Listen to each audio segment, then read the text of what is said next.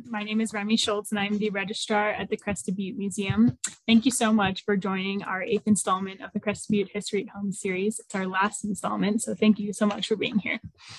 I would like to start the evening by giving a land acknowledgement. The museum recognizes that we are guests here on this land, which is historically Ute territory. We acknowledge that the Uncompadre Ute and the Tappawash Ute were forcibly removed from this area due to the Bruneau Treaty. We hope that you will take the time to visit our neighbor, the Ute Museum, located in Montrose, Colorado. While we can never do this history justice, we do include information about Paleo Indians of the Gunnison Valley, the Ute people, the Bruneau Treaty, and the Los Pinos Indian Agency in our exhibits. Other ways to support Indigenous peoples of today and the past is to go beyond land acknowledgements. So please consider taking steps towards allyship and reconciliation by conducting your own research of Indigenous groups that were forcibly removed from your own community, visiting local Indigenous museums and cultural centers, and reading literature from Indigenous writers.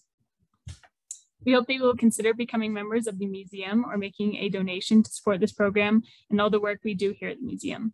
And you can do that by visiting our website at crestedbuttemuseum.com. The museum is currently open from 11 to 5 during the week and 11 to 6 on weekends. We have several events coming up. Please join us every Friday at 10 a.m. at the museum for a 45-minute interpretive tour inside the museum. You can learn about Tony's Conoco, old timers, and an in-depth look into our current exhibits. Please join us for our CB walking tours every Wednesday at 2 p.m. with Glow Cunningham. The museum will be closed April 10th to May 20th. However, we do have our May 18th Melting Pot Cook-Off event, so come see us there. And we also have a June 26th Black and White Ball, which is a ton of fun. This program is being recorded and will be available at crestedbuttemuseum.com and on our YouTube page within. If you have any questions about our programming, visit crestedbuttemuseum.com, find us on Facebook or Instagram, or sign up for our newsletter. We also will always list our events in the newspaper. At the end of tonight's session, we will have time for questions at the end of the talk, so please post those in the chat or the Q&A. We'll also have a trivia question, is that right? Yep. Great. You can post your answer to the trivia question in the chat box or the Q&A, and I will grab your name and number for a prize.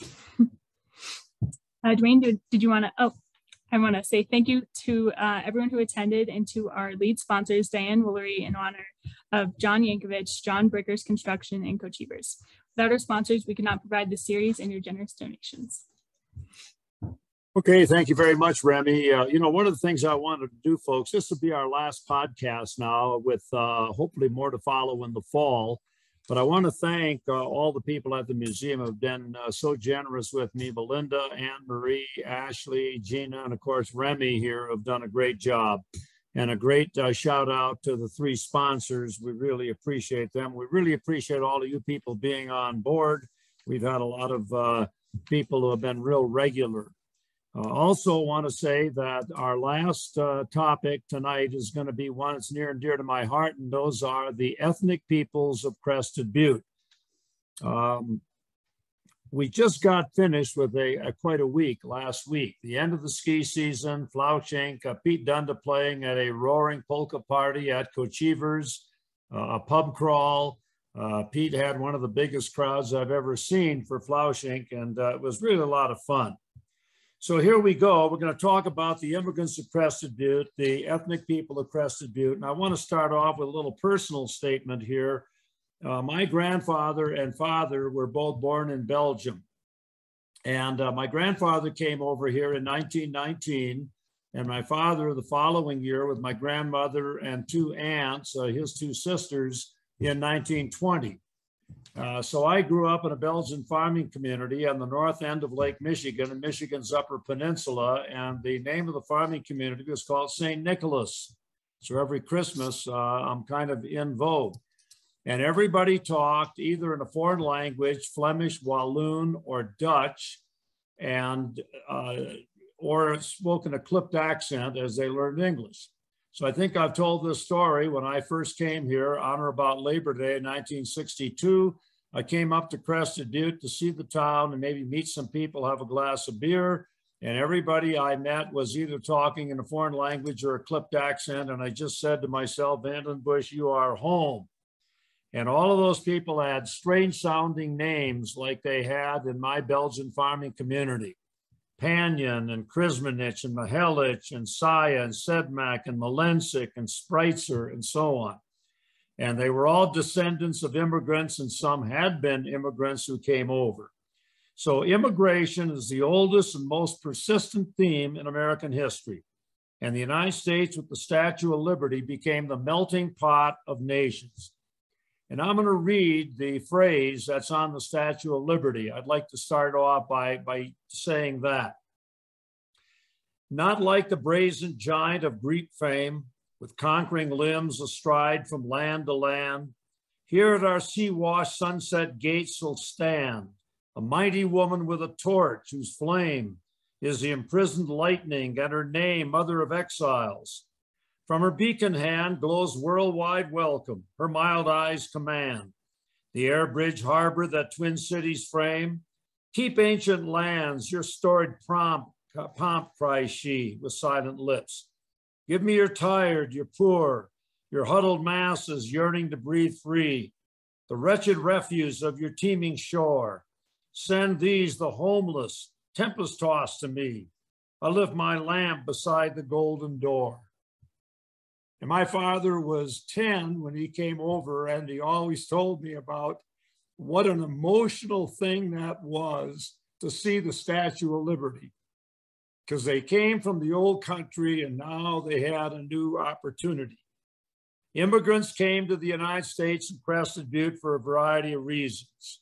Foreign war, hard times, class system they never could rise out of, and hope. From 1865, to 1900, 33 million immigrants came to the United States. That's about 1 million a year. They made many contributions, and the United States became a nation of immigrants and a melting pot. And the same thing for Crested Butte. The immigrants did the back-breaking work that others didn't want to do, like working in coal mines. They made the U.S. the richest culture in the world, the melting pot of nations. They increased our population and settled wilderness areas that no one else wanted to go into. Now, we had two types of immigration. The old immigration came from Northwestern Europe. Those are the first immigrants who came to the U.S. And they came from England, Ireland, Scotland, Wales, Scandinavia. They were what I call WASPs, white Anglo-Saxon Protestants. They were called Cousin Jacks and Cousin Jennies in Crested Butte. They were Protestant, and they spoke the English language. Many of these people went into farming around the Great Lakes in the Midwest. Others became some of the best hard rock miners in the world, as they had been in Wales in particular. The new immigration came later, starting in the 1880s, picking up in the 1890s. And they came from Southeastern Europe, the Austro-Hungarian Empire, Italy, Yugoslavia, Slovenia, Slovakia, and the Czech Republic, or Czechoslovakia. There are more Polish people living in Chicago today than any city in Poland. There are more Jewish people living in New York City than in any city in the world, including Israel. The early view of immigrants was that they would conform to Anglo-Saxon patterns of behavior and be assimilated. In other words, they were expected to speak English and adopt U.S. customs. Now that unfortunately happened in my family because everybody wanted to be an American. And today we have a little different view because those people brought a lot to this country, and hopefully a lot of people today would keep the language that they were grown up in. Later views wanted immigrants to maintain their identities. Mary Anton, an immigrant, said this: "We came not empty-handed here, but brought a rich inheritance." They brought their philology. Philology came from the Brothers Grimm, which wrote Hansel and Gretel and children's tales in Germany. And philology means the folk spirit of a people, the language, the customs, the art, the traditions, and the music. And that contributed a lot to the United States.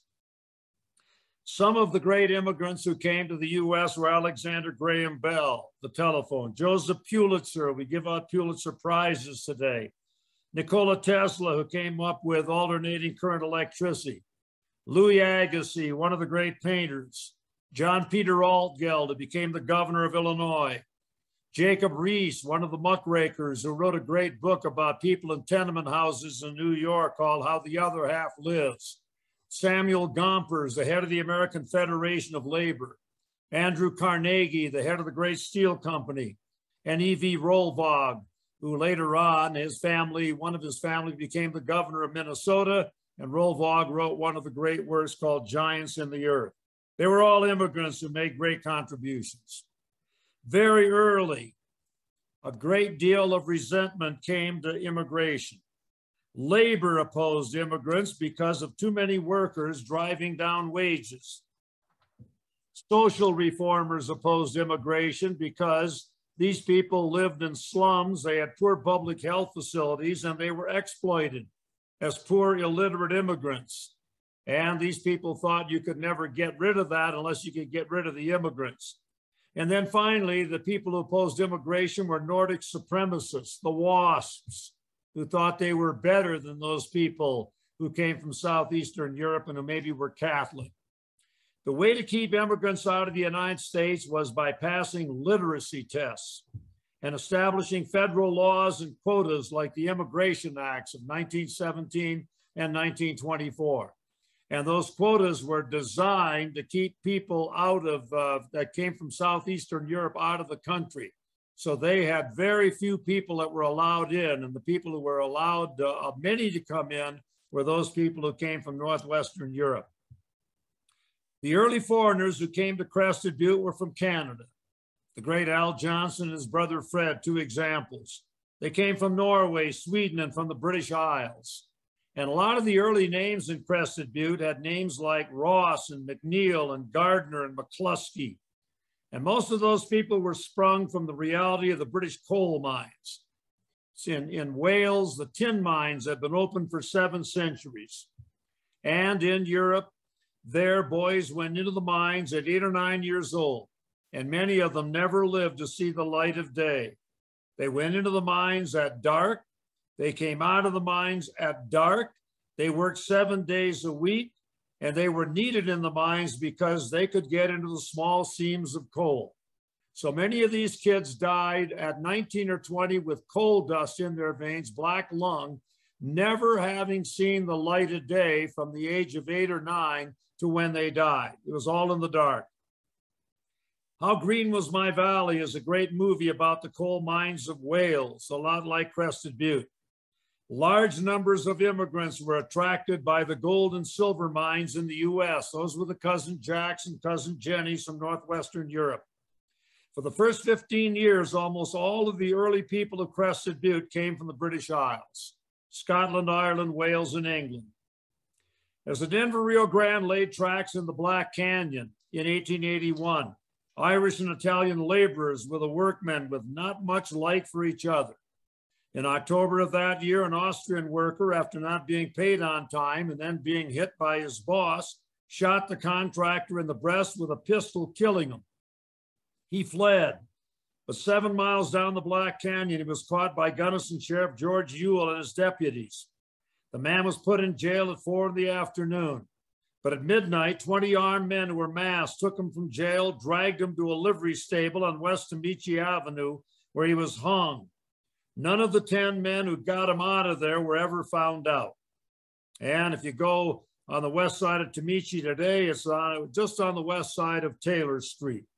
It's hung at Crook's Livery Barn. All of the miners killed in the Jokerville mine explosion of 1884, 61 of them were from the British Isles. A few of the immigrants came from the Austro-Hungarian Empire from 1880 to 85, but very few. Jake Kochever, Stephen Jelinek, John Pasick, Matt Malensic Sr., Joe Rosman, they were some of the people who came from the Austro-Hungarian Empire. In the 1800s, there were 3 empires in Europe, and they were all going downhill because they had great ethnic divisions. One was the Austro-Hungarian Empire, headquarters Vienna. One was the Ottoman Turk Empire, headquarters Istanbul. And the other was the Russian Empire, headquarters in Moscow. Southeastern Europe is dominated by the Balkan Mountains and many different ethnic groups, each of whom live in a different valley. and traditionally they've hated each other. These are Slovenes, Slovaks, Czechs, Italians, Austrians, Bulgarians, etc. And they were divided because some were Muslim and some were Christian, and then some were Catholic and some were Protestant. All of those empires were fading badly by the year 1900. Lord Turgot, the French foreign minister, made a comment one time. Colonies, he said, are like fruit on a tree. When they get ripe, they drop off. And all of those people who had been part of colonies within those empires were starting to drop off. And Voltaire's famous comment, the comment was, nothing is so powerful as an idea whose time has come. And the idea of freedom and the idea of liberty was strong in that area of the world. The Austro-Hungarian Empire had gotten started in 1273 with many leaders called Holy Roman Emperors. Napoleon made the famous comment, none of them were holy, none of them were Roman, and none of them were emperors. They began to accumulate territory through conquest, marriage, luck, and support from the Catholic Church. And that was the empire that most of the people from Crested Butte came from. All of those empires collapsed as a result of World War I. And 3 new countries were created as a result of the Treaty of Versailles ending the war. Czechoslovakia with the capital of Prague, Yugoslavia with the capital of Belgrade, and Poland with the capital of Warsaw. All of those people now were free and able to leave. All of the people that came from these 3 empires were poor agricultural people. They were mostly Catholic, and there are some of them living in what was Croatia at that time. And they were forced into the army of Austria, Turkey, or Russia. By the 1890s, they sought a better life. Many of them left their provincial agricultural villages where they had orchards and vineyards, and they came to the US. And they came through Ellis Island. Like my father and grandfather, they spoke no English. They didn't know very many people over here. They had a lot of courage as they came. My father and grandfather, I remember, very rarely referred to the country they had come from as Belgium. They always talked about the old country. And they left the old country for a good reason, and that was to come to the new country. Coming into Crested Butte now in the 1890s were Slovenes, Croatians, Italians, Austrians, mostly Slavic people. And there you can see some of them after a hunt in Crested Butte in the middle 1890s. They were completely ignorant of mining. And because they knew little about industrial jobs, they were considered stupid. The Slavs in Crested Butte kept to themselves, early crowding into a good number of boarding houses. Many Slavic women ran them. Margaret Golovich always looked at a prospective boarder's hands before accepting them. If they weren't rough from work, the man was turned away. Many of those who came early were young and single men, forced to leave family behind. Relaxation and companionship was found in the saloon. And there you see Rosich's. If you come to Crested Butte today, Rosich's is now the public house. And that was one of the big saloons. There, in the saloons, one could drown one's sorrows, overcome one's weariness from hard and long work in the mines, meet fellow people, could buy steamship tickets and money orders for folks in the old country, and a lot of them sent money back to the old country. They could play poker, they could eat, they could dance the polka, the schottisch, and the waltz. They could have one's letter written. They could enjoy meeting a girl. They subscribe to newspapers, and they could pay their lodge and club dues. Many businessmen in Crested Butte, and there's a great shot of Tony Danny, 1918 or 1917, carrying the newspaper from the News Depot in downtown Crested Butte. Later on, lived at Jack's cabin, became a county commissioner, and a great friend of mine, passed away in 1975. Many businessmen in Crested Butte very early got their start by running that saloon. Martin Verju was the first Slav to own a store. He competed with 7 others, including the Colorado Supply Store. That's the CF&I store. And he grossed $90,000 in 1926. Now there you get a good shot of John Rosman of the Rosman Ranch south of town and his wife, Mary Sedmak Rosman. Johnny Rosman, who runs that today, is the son of John Rosman, and this is another immigrant family that came over. John Rosich, another Slav, had Rosich's Bar, now the Public House. He had come to Crested Butte at the age of 21 in 1886. Later on, he became a rancher and a businessman until he died in 1947. Very early, the Slavs were detested because they took jobs. They were Catholic. They spoke a different language. And they were very suspicious when World War I broke out.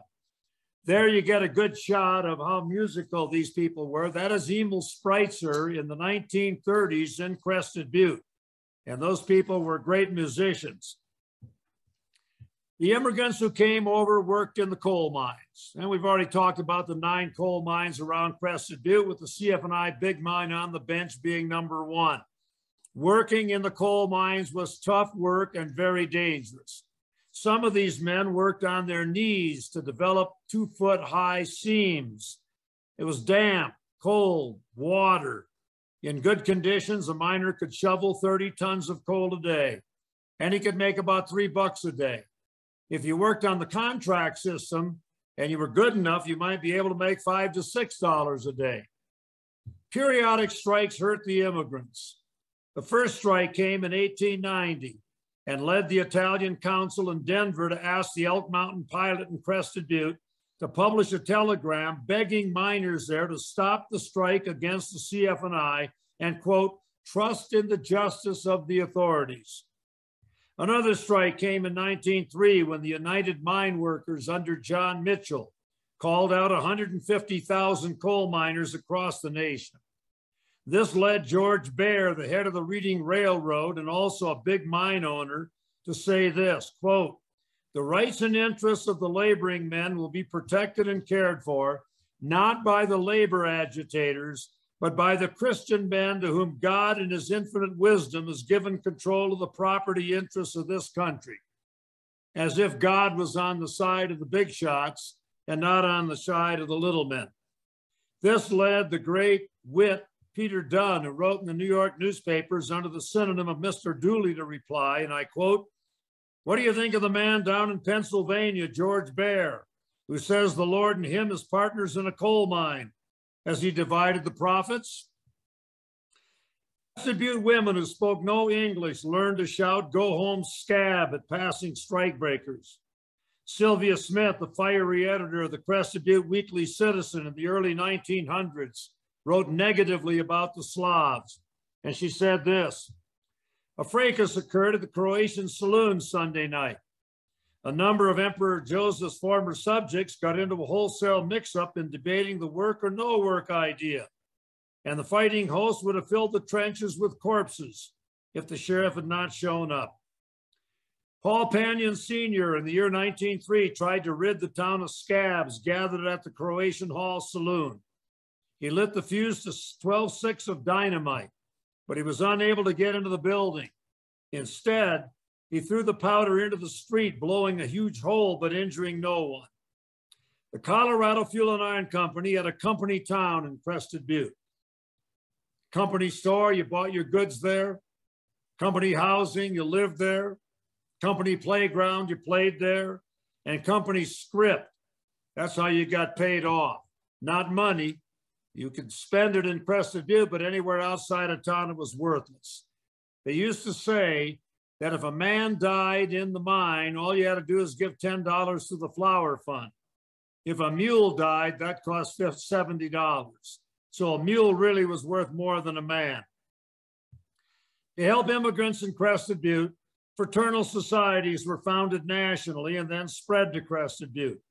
They wanted to preserve the culture in the Catholic Church. The first fraternal order came in 1893, St. Joseph, founded by the Slovenes.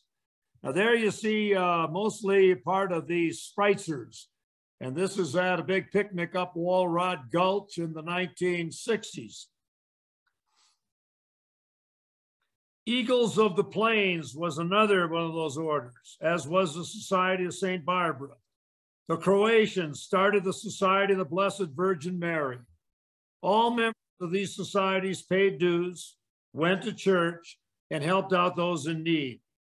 Marching on holidays or when a visiting dignitary came, the fraternal parades were very colorful. They had flags, and all members wore uniforms. The Catholic Church was very important and held dances to help pay for the new St. Patrick's Church, which today is on Maroon Street. The church, however, became overbearing. The priest demanded a $10 fee for saying Mass in town. It's kind of a tithe. Now, I reminisce a little bit about what happened in my Belgian farming community of St. Nicholas. We had a priest named Father Coignard, who was from France, who ruled with an iron fist. And where you sat in church was dictated by how much money you contributed per week. So if you contributed a lot, you were up in the front. If you contributed a little, you were out in the back. We were in the back on the right side. And Father Coignard had envelopes, and you had your name on the envelope, and you put money to support the church in the envelope. And then at the start of Mass, he would read off what everybody contributed. So he would say, Van Dam, $1. $1 went $1. And of course, if you paid $1 and somebody paid 50 cents, you didn't want to be considered a cheapskate, but that's the way it was at that time. Local people were bled white to contribute to state and national Catholic organizations. Anybody who was sick or getting aid from these fraternal organizations was not allowed to attend any entertainment or do physical labor, and certainly not be caught drinking. And there is a march of one of the fraternal orders right down Elk Avenue before the turn of the century. Steve Krismanich Sr. in 1914 set up a night school and taught English at St. Mary's Hall. St. Mary's bought the former Knights of Pythias Hall in 1902 for $1,750. It was located on Elk Avenue. The big metal-clad building was jacked onto log rollers and then dragged backwards to its present location on 2nd Street. That move took a month, with men working after their shifts or on weekends. Horses were used to help make that move. Crested Butte at its peak had 8 fraternal organizations. When the big mine closed in 1952, the Croatian Hall was sold 7 years later to Dr. Hubert Smith of Texas, who used it for his Law Science Academy. The 4 remaining lodges, St. Joseph, St. Mary, Plains Eagles, and Columbine, met in Frank Yelenich's home. He was an officer of each. As more people moved out of town, the lodges ceased to exist. The women of Crested Butte were great cooks, with kibasi, which meant sausage, hajmat, soup and stew, povitica, nut bread, and potitsa, which I dearly love and is still around today. And there's a good shot of Rosich's again, now the public house with that little girl sitting dangerously close to the spittoon. All nationalities needed heroes, and the Slavs in Crested Butte had a man named Peter Zebic, who was from Serbia. In Crested Butte in 1911, he lifted the wheels of a narrow gauge flat car off its track and held on each arm a team of Joe Akers draft horses, pulling his arms together and setting them back on his haunches. Crested Butte also had a great baseball team. Jap Pitzer was a legendary pitcher, played in the minor leagues later on, and always was able to beat Gunnison with Crested Butte collecting bets. Tony Mihelic of Tony's Conoco, now the museum, was also an outstanding player. The immigrants were altered. Frank Arajam was named Orazin by a school teacher. Pete Kuznasic was called Kissimmee-Quick by his neighbor. My father's real name was Joseph. But when he came to this country, the Belgians could not pronounce Joseph. They would say Jos. So my dad's name became George. And that was typical of a lot of immigrants who came over here. The Italians were the largest initial group in Crested Butte.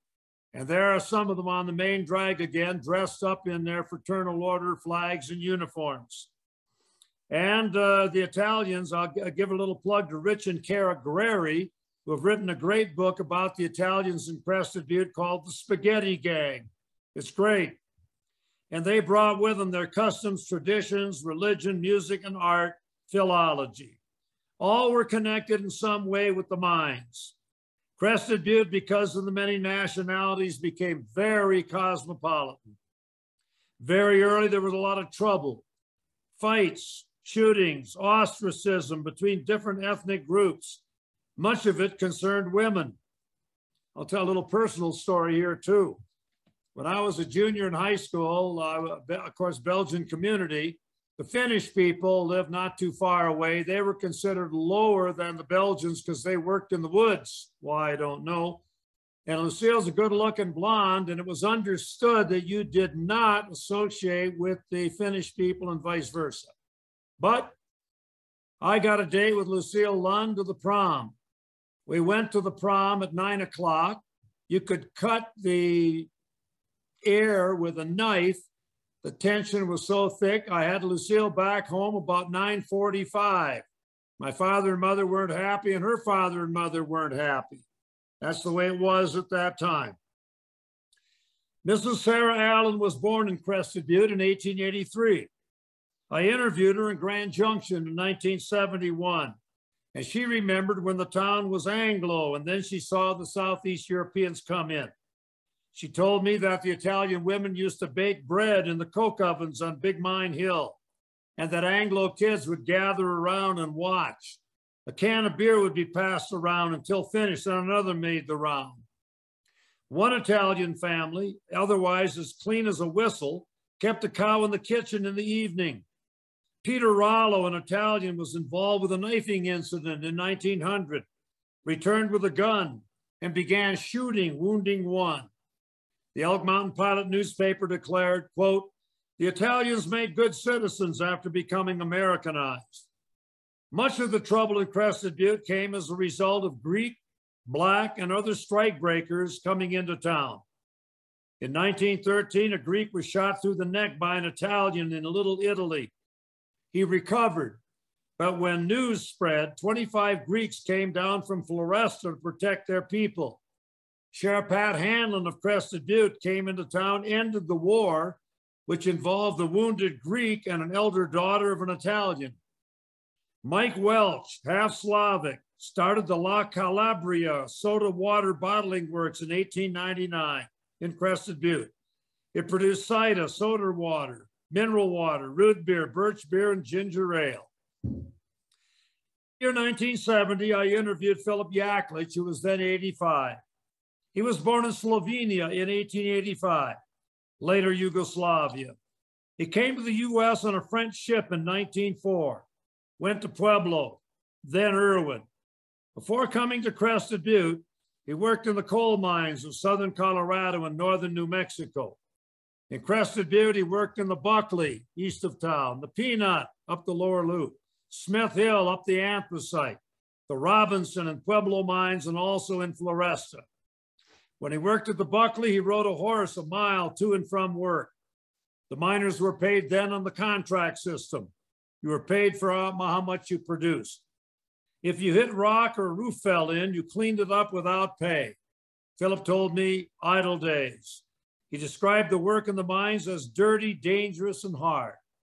Yaklich also worked at the great silver mine, the Augusta mine, up Poverty Gulch for a few years.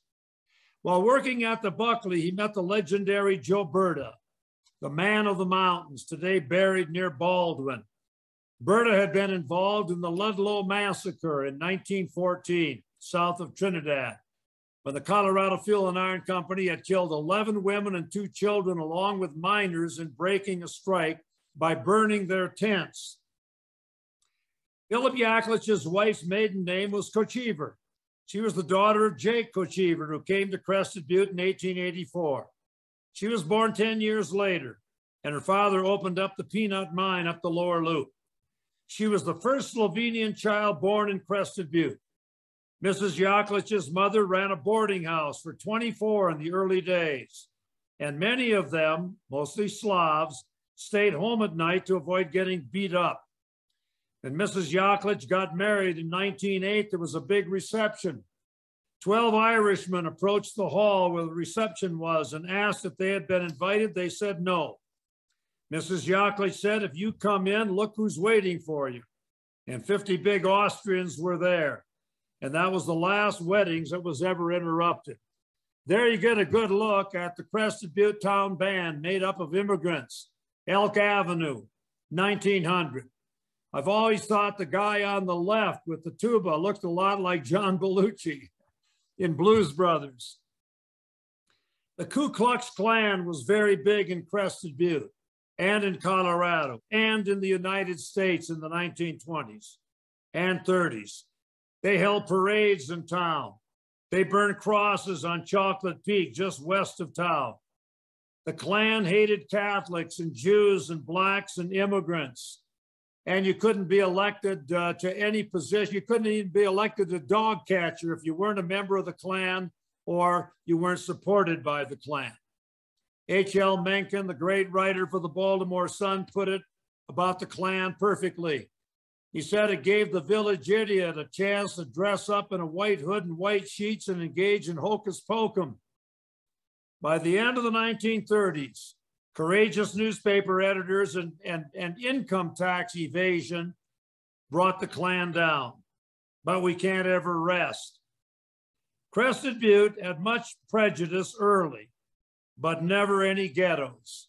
There's the Great Rock School built in the early 1880s with one of the first classes there. It was too small to have ghettos. Disease was impartial. Mines were dangerous for all. And time had a way of healing things. It was kind of ironic that by the time the Slavs and other minorities found acceptance, they had become the dominant group in Crested Butte and no longer needed it. One Slavic writer of Crested Butte said, and I quote, "The sorrows and struggles, the hopes of the first and the hesitations of the second generation left scarcely any marks on the present third, which by its education, standards, and ambitions can no more be considered Croatian at all, neither by authorities nor by themselves." Now, there's a great friend of mine named Whitey Sporsic on the main drag of Crested Butte. Again, the son of immigrants who came over here. Continuing the quote, "Having in some cases changed their names for convenience, they are now Americans and nothing else, justifying thus the aims of immigration." I asked my father one time, I said, "How come Grandpa doesn't go back to Belgium and visit his brothers and sister?" And my dad said, because he thinks that if he went back there, a war would break out and he wouldn't be able to get back to the US. That's why they called the area they had come from the old country. They had no desire to go back. They were damn lucky to come to the US. The first and second generations of Crested Butte never developed their full potential. The greatest memorial to these people will always be their work ethic, the fun they had, the strength in the face of hardship, and their very neat homes and gardens, and their sacrifices for their children to give them what they never had, and the other contributions they made to make the U.S. the greatest and most revered nation in the world, and Crested Butte one of the most important coal towns in the country.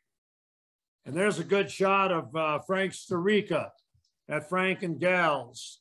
And this was taken in the 1970s. We got one more slide, and that is 1980 at the Crested Butte Depot. AMAX, which was trying to put a mine in on Mount Emmons, got all the old timers together and took them on a tour of the town. So that is it on the immigration. We are now going to have a trivia question for a book, and Remy is going to tell you how to answer, and it's first come, first serve. All right. If you get the trivia question first, you'll post in the chat box and we'll grab you up. And then if you want to email me at registrar@crestedbuttemuseum.com, I can get your info to Dwayne here and he'll send you a copy. Here is the trivia question.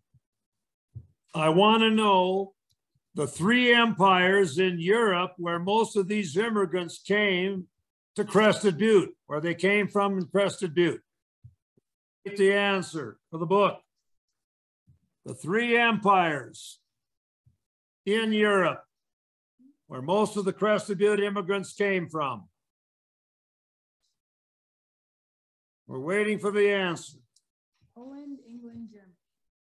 Poland, England, Germany, Mark, not quite right. The three empires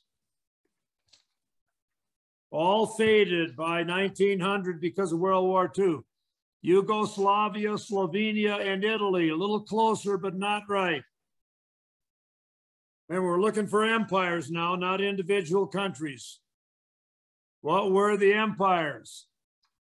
Anna Thompson, Poland, Belgium, Russia, Austria. There we go. Dr. James and Mary, Russia, Austro-Hungarian, and Ottoman Turk. That's it. Doc, send your address to Remy, and we will get a book sent out to you. Folks, I want to thank everybody for being on board for the 8 sessions. It's been wonderful to have you. We'll have another podcast probably coming up in the fall. And if there are any questions or comments, I'll be very happy to attempt to answer. So let me know. You got the chat box, any comments or questions that you have, please post them. Ray and Jamie, good to have you on board again.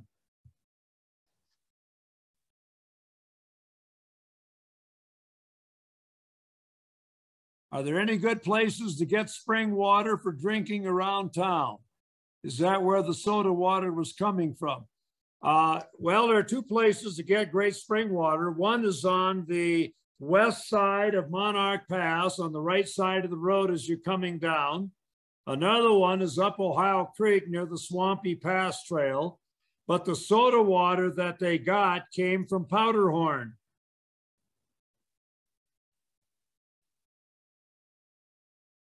Yeah, thank you, Doc. Yeah, Jim Nelson, thank you very much. Appreciate you being on board. Any more comments or questions, feel free to hop in.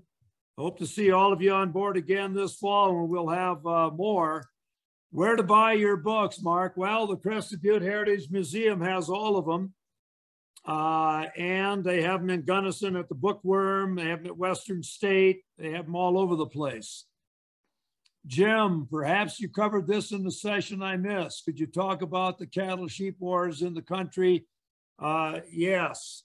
The other answer there from Aaron, I don't live in Crested Butte, I live in Gunnison. Jim, the cattle sheep wars came as a result of the federal government controlling the 79% of the land they own in the Gunnison country, and both sheep and cattlemen wanted it.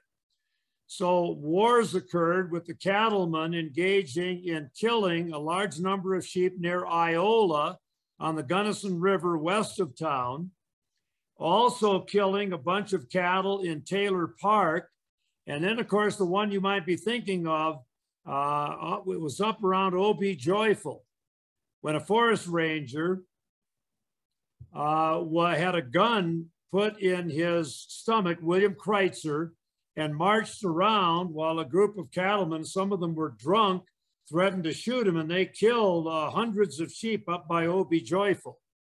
Now, there's a great book on William Kreitzer called Saga of a Forest Ranger, which gets into that. And William Kreitzer later on talked to the cattlemen and said, fellows, we have any more incidents like this, this is now a federal offense and you're going to jail for 10 years. And ultimately, an informal arrangement was made. Now, it wasn't always total, because there were sheep in the Gunnison country, and there was even a wool growers association, but the dividing line was Cimarron. You could raise sheep west of Cimarron, east of Cimarron, that was cattle country. But there were sheep raised in the Gunnison country, but this was primarily cattle country. Jim, I hope that answers the question. Any other questions or comments? Yeah, thank you very much, Tempe. Any other comments or questions, folks, before we get off?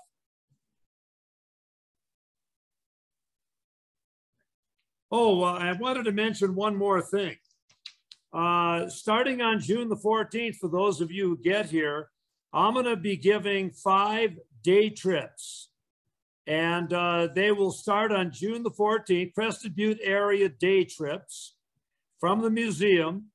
June the 14th is going to be Crested Butte and the surrounding area. June the 28th will be Taylor Park. July 12th will be the North Country, like Gothic and Irwin and all the great silver camps. July the 26th will be the Black Canyon. And August the 9th will be the Crested Butte ski history. We will have transportation. There will be a lunch. We'll probably start off in the morning around 8 o'clock or 8:30 and then get finished around 2. So if you want to find out a little more about this, you just go to the Crested Butte Museum website. Yeah, we'll keep you posted. It'll be coming up on our website and you can sign up there eventually. Yeah, thank you very much. How do we sign up, Tempe? Just go to the museum website and they'll have everything on board here in a little bit. Any other comments or questions, ladies and gentlemen? If there aren't any, it has been absolutely wonderful to be on board with all of you. Thank you very much for being on board. Vandenbush over and out, and we will see you later. Thanks very much, everybody. Thanks. Goodbye. Thank you, Remy.